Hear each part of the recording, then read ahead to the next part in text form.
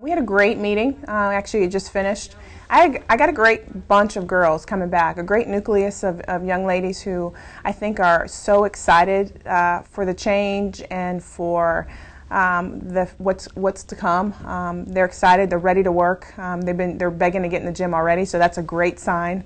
But we had a great meeting. I think they understand and they're willing to accept the challenge that I put in front of them. This program is going to be built on hard work and discipline. That's going to be our cornerstone, and they understand that, and accountability is going to be key, and they're ready for the challenge. Stacie was on our hot list right from the very start, and was someone we wanted to talk with, and we met a couple times, and the more you meet her, you see all the passion and the excitement that she can bring to the program. We're extremely pleased to come out the way we did with hiring her today.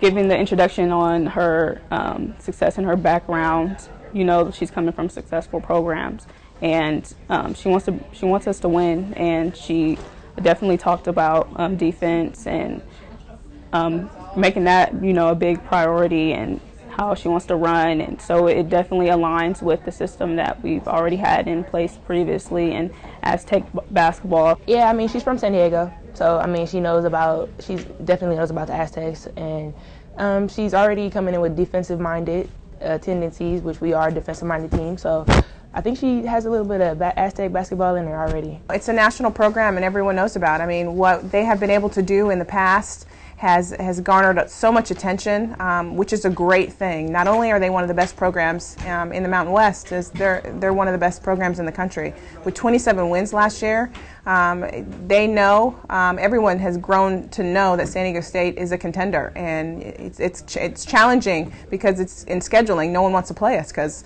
you know, we're pretty good and we're going to be good.